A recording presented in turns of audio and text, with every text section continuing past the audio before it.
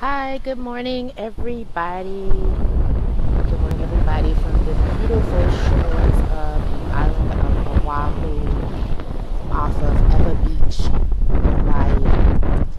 Good morning. I'm going to give it a few seconds here, a minute or two, for people to join. I'm trying to really encourage people to follow me on my Delilah's Downloads page versus my personal page. So going live from Delilah's Downloads. If you have not yet followed me here, please find the page and do so. Delilah's Downloads on Facebook. You can also subscribe to the YouTube page, Delilah's Downloads. Good morning, everybody. Let's take a moment or two. It's such a beautiful day out here. God is such an awesome God, creative God. Ocean as far as the eye can see. That's how immense and immeasurable our God is. From the oceans to the mountains. Hawaii just really reminds me of the power of God. But wanted to come talk to you guys this morning. I've started a study. This is the month of June. We know June indicates new season. Let me turn around here. We know June indicates, hi everybody. We know June indicates the mark of new season for most of us. It indicates the summer season is beginning. So I wanted to come talk to you guys. I started in the month of June today, June 1, reading the book of Psalms. Interestingly enough, right, Psalms, the majority of them, Psalms referred to, right, as the book of praise. The book of praise, right? We know praise is the key to a whole lot. Psalms, the book of praise. The majority of the word is authored by David, but there are a few more authors of Psalms. I'm not going to rattle them off. I've recently learned about majority of them myself. I was one that believed that David pretty much authored them all, but he did not. So book of Psalms, the book of praise, in Hebrew translates book of praise, has more than just songs.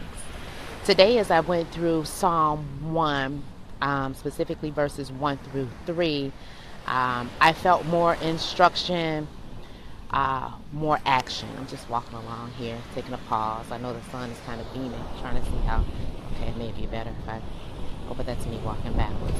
We'll figure it out. Anyway, book of Psalms. So coming to you guys with a word from the book of Psalms, known as the book of praise, but in one, if you guys can get your word, check it out.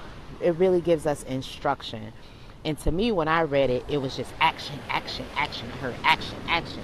What actions are we taking? So the book of Psalms 1 through 3 actually reads, and I'm walking and reading, or walking and holding the word, so bear with me. It reads, blessed is the one, of course it's NIV version, blessed is the one who does not walk in step with the wicked, or stand in the way that sinners take, or sit in the company of mockers, but whose delight is in the law of the Lord, and who meditates on his law day and night. That person is like a tree planted by the streams of water, which yields its fruit in season, and whose leaf does not wither. Whatever they do prospers. So, a few things. A few things. First of all, it starts out with blessed is the one. So if you want to be blessed, right, these are instructions on how you can be blessed. Blessed is the one who does not, right? So it starts off with things that we should not do. And in verses 1, actually, it gives 3 distinct actions that we should not take in certain situations. So who does not walk in step with wicked?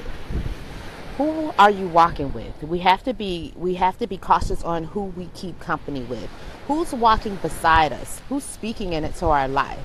If we have folks in our life that are not speaking to us out of the word of God, we need to be really careful on walking side by side with them and taking counsel from them. Do not walk with the wicked. The second one was, do not stand in the way that sinners take. So to me, I felt kind of relieved, because it didn't say don't cross paths with sin, or anything like that. It said do not stand in the path that sinners take. So there's a different thing to pass through, and there's a different thing to stand. If you are standing in sin, if we are standing in sin, knowing that we're sinning and just refusing and rebelling to get out of the sin, because Jesus has died for all of our sins. So all of that is done. It's just up to us on our willingness and obedience to follow. So if we're standing in sin, you're blocking blessings. Because this is the word of God that I'm looking at right now. NIV Psalms 1 says, blessed is the one who does not stand in the way that sinners take. So we have to be careful on what we're tolerating in our own lives from our own ways of being. And then lastly, it says, and do not sit in the company of mockers. Are we sitting back just talking about one another, judging one another? And not only are we not doing these things, but are you sitting with people who are doing these things?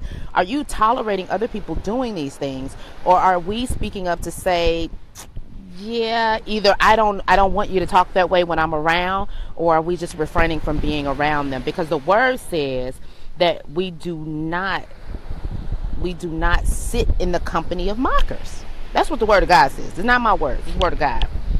But contrary to what we do not do, what we should do, those are the things we should not do, but what we should do, right? Blessed is the one who does not do these things, but who delights in the word of the Lord. So you're in your word and you're smiling and you're feeling comfort from just having direction from God. You're praying for you thirst for his word, so you can continuously sit and stand in it.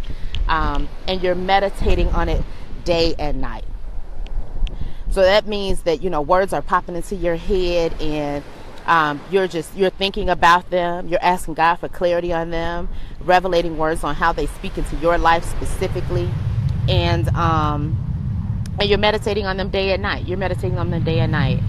And if we do that, the word says in verse 3 that this person is like a tree planted by streams of water. Just get that image, fam. You're not like a flower planted by a stream of water if you follow these things. You're like a tree. And not just simply planted, but planted by life source, by water. So we all know that trees have deep roots. So that means we're firmly planted, girded in the word of God. And it sometimes life might come at us. But, in the flowers at the top, a leaf or two might fly away, but we're going to be rooted, right? We're rooted by the source, by the life source. So we continue to bloom, and we continue to nourish. We continue to flourish, and we continue to produce fruit. And that's the indicator. What's showing up in your life? What type of relationships do we have? What type of actions are we taking? Look around. Look at the people who are a product of being in a relationship with you. What do they look like? How are you speaking into people? What is your fruit? What is there generosity? Is there care? Is there love? Is there ministry? Or is everybody who sits around you, angry, bitter, mockers? I mean, look at the fruit. The fruit's going to be telling on where we stand. There's some things that I've seen in my life, right, that kind of line up with the do nots that I need to focus on to make more of a do. To make more of a do. So the word this morning, fam, is what actions are we taking? Are we walking with those we shouldn't? Are we standing and seeing where we shouldn't? Are we sitting with folks who are just talking nonsense and being judgmental? Or are we delighting in the Word of God? Are we meditating in the Word of God so that we can be planted with the Word of God, firmly rooted like a tree, being nourished, right? Being nourished by life's water, right? Which is the Word of God. So fam, just want to share that with you. Was really, really excited this morning because, and if anybody knows me, you know that if anybody's been in church with me, let me say that, you know that I am a worshiper. I am a praise and worshiper. So I was excited to get into the book of Psalms, but I was even more excited when it opened up with instruction. Because a lot of times we want to dive in and not know how to dive in. So I was excited to kind of get that word this morning on instruction. So that is what I had to share today, fam. Delilah's Downloads here on the coast of Oahu off of Ewa Beach, Hawaii. Saying what needs to be said. So what actions are we taking? Take a look. Take inventory. What do your do nots look like and what do your do's look like? Psalms 1, verse 1 through 3. So that's what I had to share for today. I also want to mention, family, that God has really been doing a work on me on kind of defining the ministry that I've been called to, the work that I've been called to.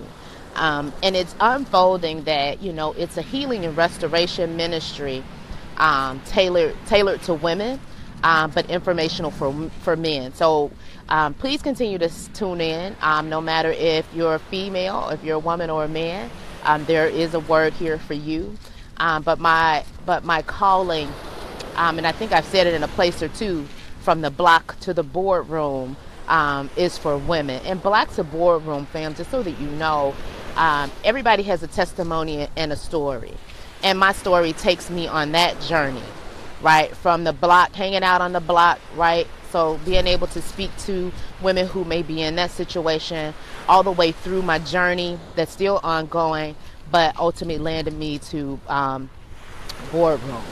So I have a testimony and I have a walk that is able to speak into women from on the spectrum of the block to the boardroom, that I'm able to relate and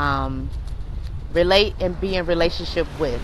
So really excited on how this is going to unfold. I see huge things coming in the immediate and near-term future. So stay tuned in, talking everywhere from women, our position in the world, our position in relationship. Some things are going to not be easy to say, and I know they're not going to be easy to hear. But just trying to pull the rug back on the enemy who has been lying to us for so long. So that's, again, Delilah's Downloads, tuning in to the specifics on the ministry that God has called me for. So stay tuned in. Again, today, Psalms 1, verses 1 through 3. What actions are you taking? Cut out the do-nots and start with the do's. I love you, family. Until next time, I have my Bible in my hand. I will give you a shaka, but I'll flip you around to see one view for today. Meet you guys in aloha. Awesome. God is awesome and abundant.